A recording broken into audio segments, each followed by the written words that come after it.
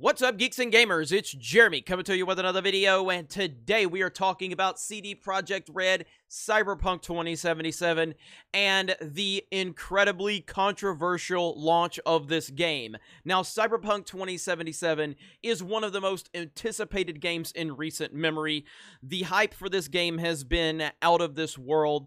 There has been a lot of attention paid to this game. The game was delayed several times. There was controversy surrounding crunch, a lot of things surrounding this game, and then there was a lot of speculation that it would be delayed into 2021, and a lot of people felt that it definitely would be delayed into 2021 based on everything that was happening. But surprisingly, here they are, and they released the game, and the game has been very mixed depending on what platform you are playing on, whether that be PlayStation 4, a base model Xbox One, whether you have a PS4 Pro or an Xbox One X. Then you move up to the next gen consoles, the PS5 and the Xbox Series X, or if you have a high performing PC, then you're going to have a different experience across the board.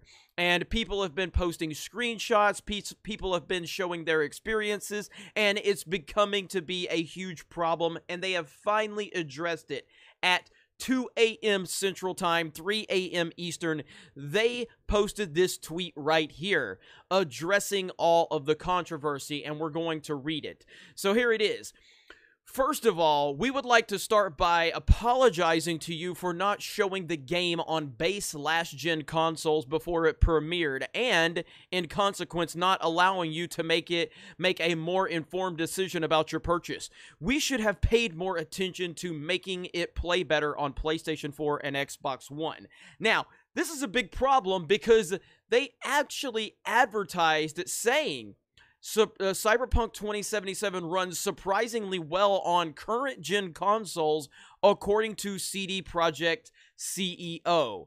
There was also this. Cyberpunk 2077 dev reassures the game will be amazing on PS4.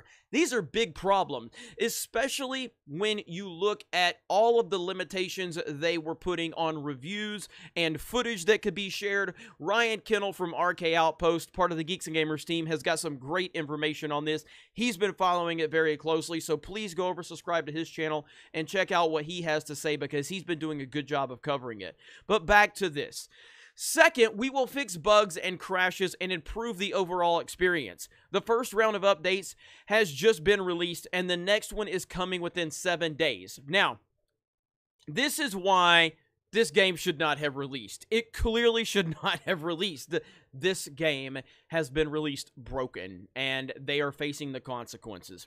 Expect more, as we will update frequently whenever new improvements are ready. After the holidays, we'll continue working. We'll release 2 large patches, starting with patch number 1 in January. This will be followed by patch number 2 in February. Together, these should fix the most prominent problems gamers are facing on last-gen consoles. We will be informing you about the contents of each patch ahead of their release. They won't make the game on last-gen look like it's running on a high-end spec PC or next-gen console, but it will be closer to that experience than it is now. Finally, we would always like everyone who buys our games to be satisfied with their purchase. We would appreciate it if you would give us a chance. But if you are not pleased with the game on your console or don't want to wait for updates, you can opt to refund your copy.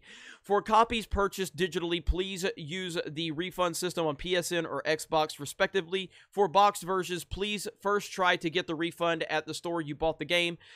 Should this not be possible, please contact us, blah, blah, blah, blah, blah. We'll do our best to help. Starting from today, you can contact for us for a week up until December 21st, 2020. Humbly, yada, yada, yada. P.S. PC gamers will also be getting regular updates and fixes to improve the game. Now, I want to be clear, a lot of respect to CD Projekt Red for releasing this statement. This is a good statement, and I appreciate them. Much respect for this. But then there's a little bit of a problem with this, and that is they are hiding replies. This is never a good look.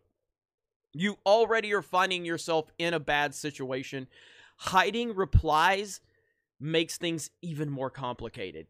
And I was ready just to say, great job. Now, I own the game. I've purchased this game twice, okay? So I have plenty to say. I have purchased this game on PC and on PS5. I have purchased this game twice.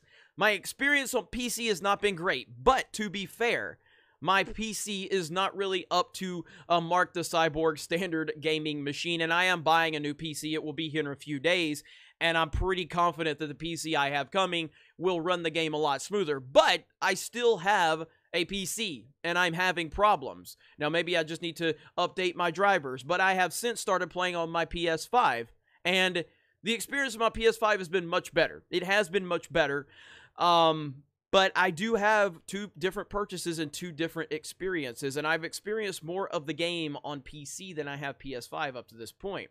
But when you are in this position where you're having to release a statement, when you're hiding replies, that is never a good thing. It doesn't matter what the replies are, because you can still see the replies. What are the replies? Why have these been hidden? I don't know. They're not that bad, but the fact that they hid these replies where people can highlight it, it doesn't make sense. Interesting tweeting this at 3 a.m. so you don't get roasted. Game's a disgrace, thanks for nothing. Why hide that reply? Can anyone give a good reason why that reply was hidden? That is not a good look. The next one. So will you be patching in the 90% of the game that got cut, all the content that's missing? I'm not really sure. Like, I don't know why they would hide this. Why would you hide either one of these? What is the point? Even people are saying, why did they hide this? I don't know. It really doesn't make sense. And why have they hid this? I really don't understand it. But besides, yes, they are in Poland. So, but when you say 3 a.m., they're not on your time. But the point is, why did they hide it? I don't understand.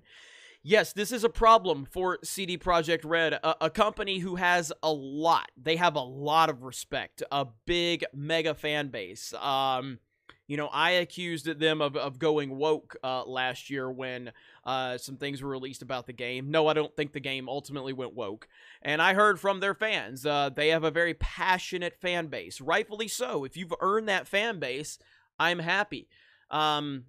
But these are some big problems. This game absolutely should not have been released. I think that can widely be considered a very popular opinion at this point. It's not to say the game is bad.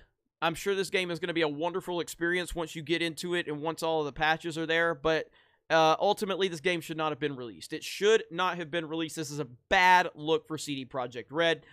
This is the most anticipated game in recent memory, and it's releasing with a lot of bad PR, and it's going to follow them. And I think that's a sad thing, because a lot of people wanted this game to be the next big game. And obviously, there's a lot of similarities with The Witcher. Now, I didn't play The Witcher, but a lot of people have talked about the launch of The Witcher and how it was a very buggy game and had a lot of problems, and ultimately with patches and getting things fixed, most people would consider The Witcher one of the greatest games I've ever played. Again, I can't speak directly to that because I haven't played it, but most people that have played it speak very highly of that game. I believe Cyberpunk 2077 will be in a similar fashion, but the fact is this game came out with far more hype than Witcher 3 and any other game that I can remember in the last few years, and this launch is not a good look for them. So we'll see.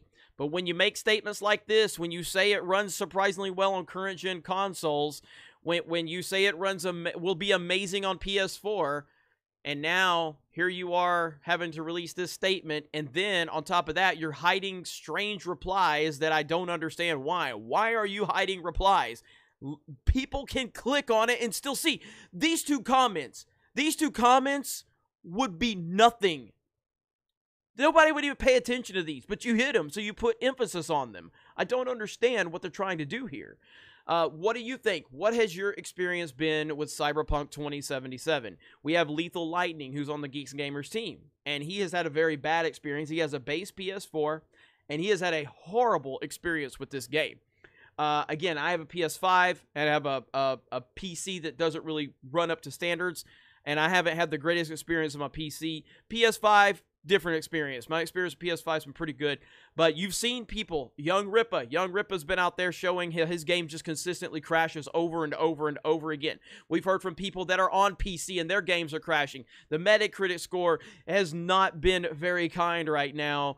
Unfortunately, we have to say that this has been a really bad launch for CD Projekt Red. You guys let me know your thoughts in the comments below. Have a great day, and we will talk to you later.